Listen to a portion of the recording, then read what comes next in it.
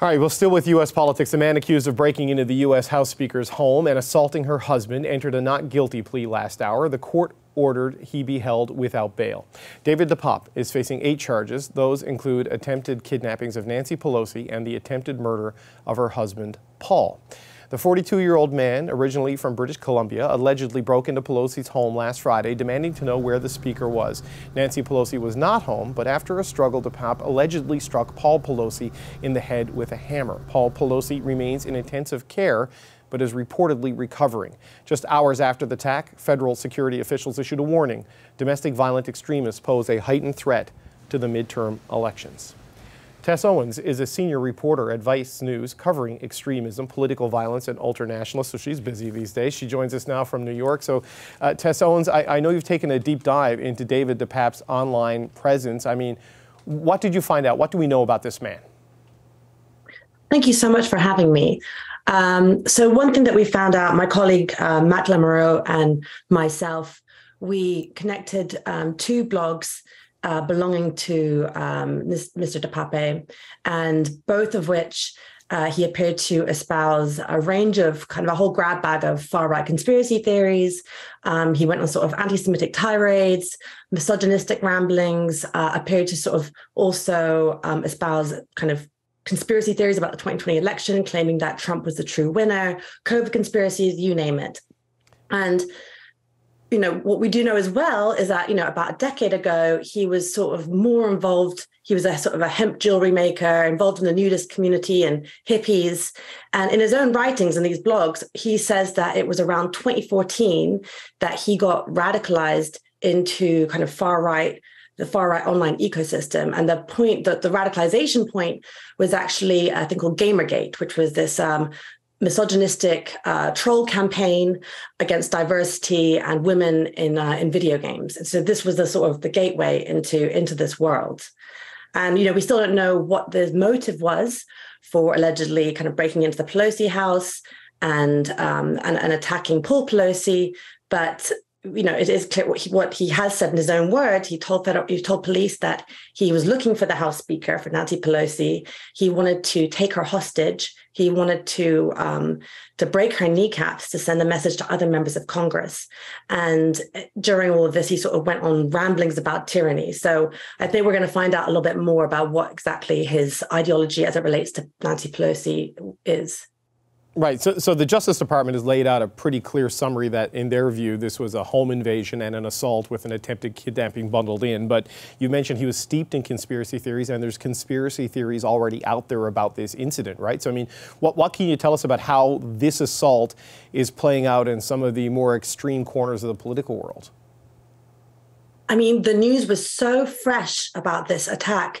It was just breaking on Friday. It was still in the early hours of the morning on the West Coast. And already the misinformation machine was hard at work trying to skew the facts of this case, of this incident. You know, we had people claiming already that it was, you know, just another example of crime gone wild in Democrat-running cities, which is a sort of a line we're hearing a lot from GOP candidates on the campaign trail ahead of the midterms. You know, then we started hearing there was a local news report that claimed that DePape was in his underwear when he broke into the house, and conspiracy theorists seized on this to claim that there was some sort of love affair happening between Paul Pelosi and David DePape. That claim, that the underwear claim, at least, that was retracted, and the news outlet issued a correction, but by then it was too late. You know, we already had Donald Trump Jr. posting memes about it. Like, that narrative has really taken hold. And it's so difficult when you're up against that much disinformation from quite influential figures, like even the new owner of Twitter, Elon Musk, was tweeting out disinformation about this. It's a big challenge, I think, probably I imagine from a law enforcement perspective, but also from perspective of trying to cover this case. It's interesting, though, to see, you know, you mentioned Donald Trump Jr. You see a lot of Republicans kind of making fun of this and sort of playing footsie with the conspiracy to some degree on social media. I mean, the attack itself was condemned by Mitch McConnell and Kevin McCarthy, but not sort of this reaction and mockery. I mean, what should we make of that? I think it's just part of this sort of normalization of political violence that we're seeing here in the US. And, this has been sort of ongoing for the last couple of years, but it's particularly stark as we head into the midterms, in just a week or so. And as you mentioned earlier, that DHS and FBI and Capitol Police, this is something that they are very concerned about. They put out a bulletin the same day that the attack happened on the Pelosi residence, saying that they are deeply concerned about election conspiracies and political violence and lone wolf attacks during and after the election. And in that report as well, the Capitol Police, they cited their own data, saying that in 2016, they had logged 900 threats against members of Congress, lawmakers. That last year went up to 9,600. And so this is just a totally different kind of world that we're dealing with. So how worried should we be? I mean, the midterm's just around the corner. You got, everybody's warning about these risks of political violence. I mean, how real a threat is this? I mean, what happened on January 6th seems inconceivable, yet it happened. I mean, how worried should we be about these particular set of elections? I mean, look, you don't want to discourage people from going out to vote, and that's their right. They should be going out to vote.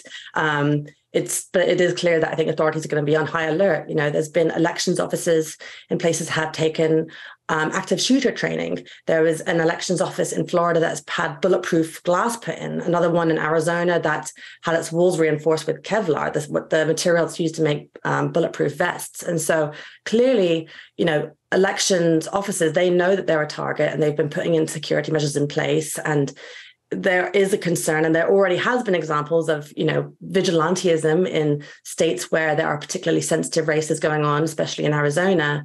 And, I think one of the big concerns is not just the election day itself, but I think what unfolds after the election in some of those states where there are really, really contested races, like in Georgia and Pennsylvania, in Arizona. That's what, I think where people are particularly worried.